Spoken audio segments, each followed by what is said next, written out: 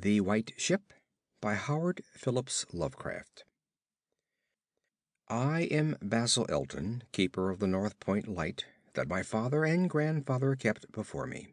Far from the shore stands the gray lighthouse, above sunken slimy rocks that are seen when the tide is low, but unseen when the tide is high.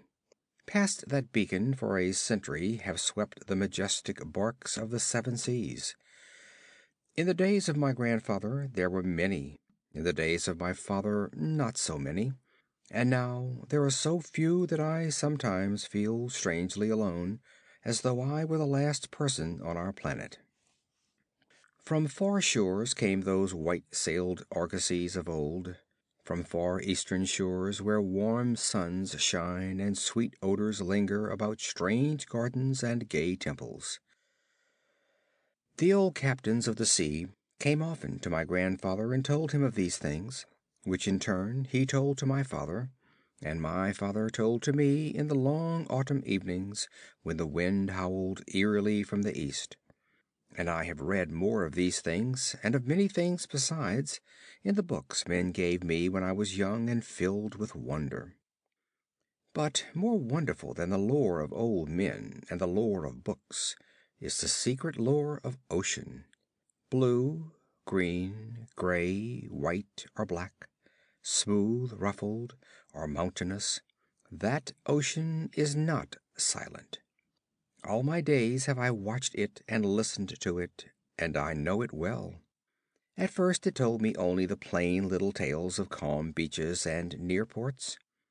But with the years it grew more friendly and spoke of other things, of things more strange and more distant in space and in time. Sometimes at twilight the gray vapors of the horizon have parted to grant me glimpses of the ways beyond, and sometimes at night the deep waters of the sea have grown clear and phosphorescent to grant me glimpses of the ways beneath. And these glimpses have been as often of the ways that were and the ways that might be, as of the ways that are. For ocean is more ancient than the mountains, and freighted with the memories and the dreams of time. Out of the south it was that the white ship used to come when the moon was full and high in the heavens. Out of the south it would glide very smoothly and silently over the sea, and whether the sea was rough or calm, and whether the wind was friendly or adverse, it would always glide smoothly and silently, its sails distant and its long strange tiers of oars moving rhythmically. One night I espied upon the deck a man, bearded and robed, and he seemed to beckon me to embark for fair unknown shores. Many times afterward I saw him under the full moon, and ever did he beckon me. Very brightly did the moon shine on the night I answered the call, and I walked out over the waters to the white ship on a bridge of moonbeams. The man who had beckoned now spoke a welcome to me in a soft language I seemed to know well, and the hours were filled with soft songs of the oarsmen as we glided away into a mysterious south, golden with the glow of that full, mellow moon. And when the day dawned, rosy and effulgent, I beheld the green shore of far lands, bright and beautiful, and to me unknown. Up from the sea rose lordly terraces of verdure, tree-studded, and showing here and there the gleaming white roofs and colonnades of strange temples. As we drew nearer the green shore, the bearded man told me of that land, the land of Zar, where dwelt all the dreams and thoughts of beauty that come to men once and then are forgotten. And when I looked upon the terraces again, I saw that what he said was true, for among the sights before me were many things I had once seen through the mists beyond the horizon in the phosphorescent depths of ocean. There, too, were forms and fantasies more splendid than I had ever known, the visions of young poets who died in want before the world could learn of what they had seen and dreamed. But we did not set foot upon the sloping meadows of Zar, for it is told that he who treads them may never more return to his native shore.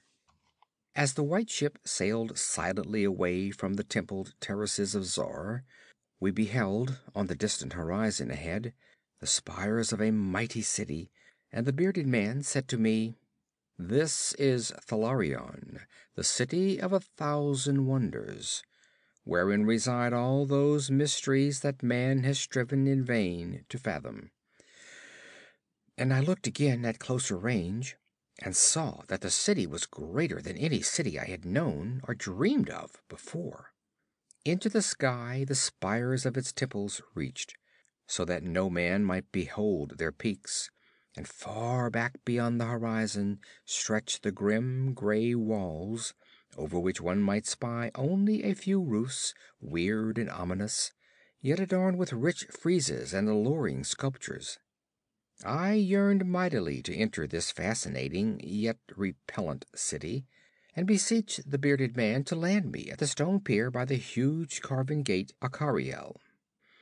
But he gently denied my wish, saying, "Into Thalarion, the city of 1,000 wonders, many have passed, but none returned. Therein walk only demons and mad things that are no longer men, and the streets are white with the unburied bones of those who have looked upon the Eidolon Lathi that reigns over the city." So the white ship sailed on past the walls of Thalarion, and followed for many days a southward flying bird, whose glossy plumage matched the sky out of which it had appeared. Then came we to a pleasant coast, gay with blossoms of every hue, where as far inland as we could see basked lovely groves and radiant arbors beneath a meridian sun. From bowers beyond our view came bursts of song and snatches of lyric harmony, interspersed with faint laughter, so delicious that I urged the rowers onward in my eagerness to reach the scene. And the bearded man spoke no word, but watched me as we approached the lily-lined shore. Suddenly a wind blowing from over the flowery meadows and leafy woods brought a scent at which I trembled.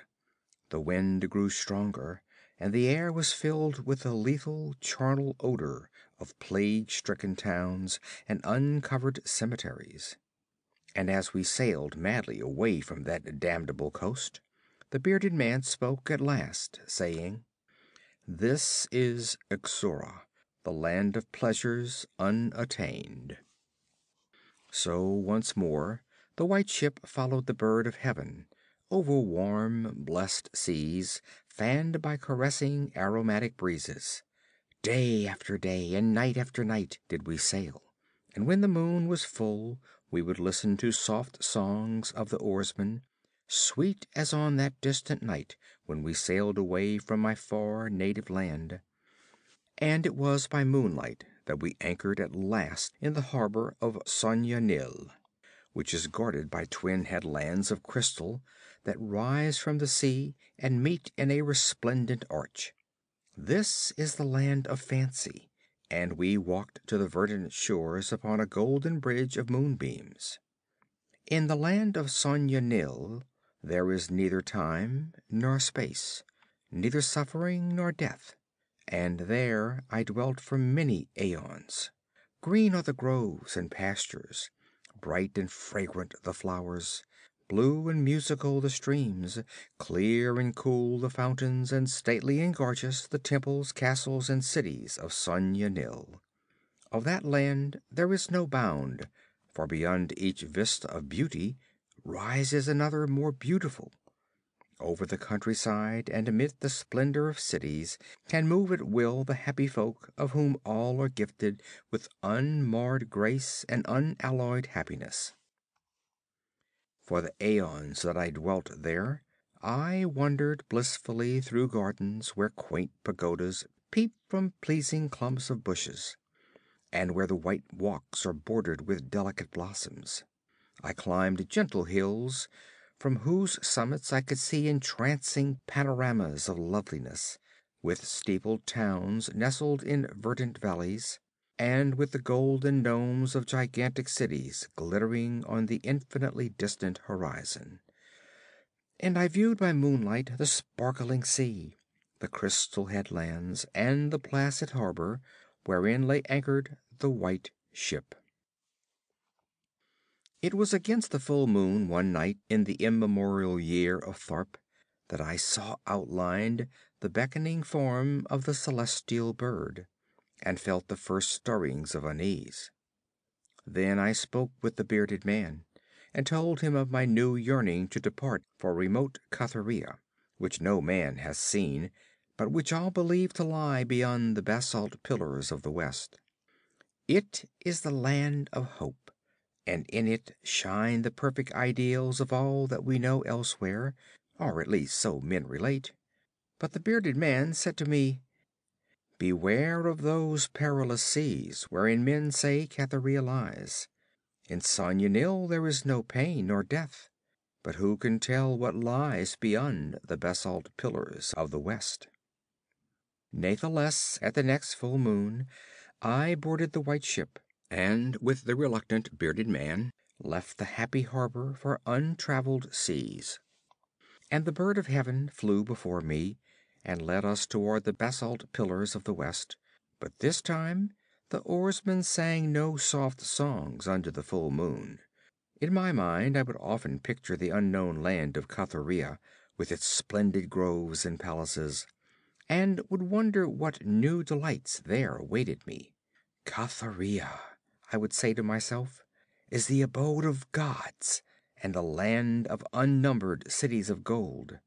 Its forests are of aloe and sandalwood, even as the fragrant groves of Camorin. And among the trees flutter gay birds sweet with song. On the green and flowery mountains of Cathuria stand temples of pink marble, rich with carven and painted glories, and having in their courtyards cool fountains of silver, where purl with ravishing music the scented waters that come from the grotto-born river Narg. And the cities of Cathuria are cinctured with golden walls, and their pavements are also of gold. In the gardens of these cities are strange orchids and perfumed lakes whose beds are of coral and amber. At night the streets and the gardens are lit with gay lanthorns fashioned from three-colored shell of the tortoise, and here resound the soft notes of the singer and the lutanist. And the houses of the cities of Cathuria are all palaces, each built over a fragrant canal bearing the waters of the sacred Narg. Of marble and porphyry are the houses, and roofed with glittering gold that reflects the rays of the sun and enhances the splendor of the city as blissful gods view them from the distant peaks. Fairest of all is the palace of the great monarch Dorib, whom some say to be a demigod and others a god. High is the palace of Dorib, and many are the turrets of marble upon its walls. In its wide halls may multitudes assemble, and here hang the trophies of the ages. And the roof is of pure gold, set upon tall pillars of ruby and azure, and having such carven figures of gods and heroes that he who looks up to those heights seems to gaze upon the living Olympus. And the floor of the palace is of glass, under which flow the cunningly lighted waters of the Narg, gay with gaudy fish not known beyond the bounds of lovely Cathuria. Thus I would speak to myself of Cathuria, but ever would the bearded man warn me to turn back to the happy shores of Sona Nyl. For Sona Nyl is known of men, while none hath ever beheld Cathuria. And on the 31st day that we followed the bird, we beheld the basalt pillars of the west. Shrouded in mists they were, so that no man might peer beyond them or see their summits, which indeed some say reach even to the heavens. And the bearded man again implored me to turn back, but I heeded him not, for from the mists beyond the basalt pillars I fancied there came the notes of singer and lutanist, sweeter than the sweetest songs of Sona Nyl, and sounding mine own praises. the praises of me, who had voyaged far under the full moon and dwelt in the land of fancy. So to the sound of melody the white ship sailed into the mist betwixt the basalt pillars of the west. And when the music ceased and the mist lifted, we beheld not the land of Cathuria, but a swift rushing, restless sea, over which our helpless bark was borne toward some unknown goal. Soon to our ears came the distant thunder of falling waters, and to our eyes appeared on the far horizon ahead the titanic spray of a monstrous cataract, wherein the oceans of the world drop down to abysmal nothingness. Then did the bearded man say to me with tears on his cheek, "We have rejected the beautiful land of Sonanil, which we may never behold again. The gods are greater than men, and they have conquered." And I closed my eyes before the crash that I knew would come, shutting out the sight of the celestial bird which flapped its mocking blue wings over the brink of the torrent. Out of that crash came darkness, and I heard the shrieking of men and of things which were not men.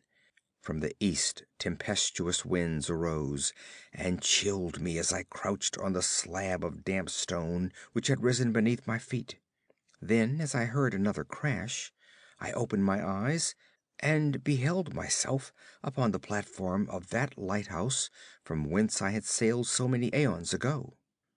In the darkness below there loomed the vast, blurred outlines of a vessel breaking up on the cruel rocks, and as I glanced out over the waste, I saw that the light had failed for the first time since my grandfather had assumed its care. And in the latter watches of the night, when I went within the tower, I saw on the wall a calendar which still remained as when I had left it at the hour I sailed away.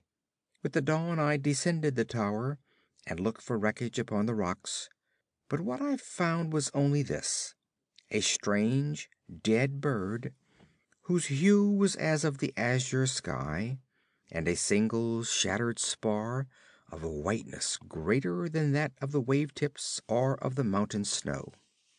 And thereafter the ocean told me its secrets no more, and though many times since has the moon shone full and high in the heavens, the white ship from the south never came again.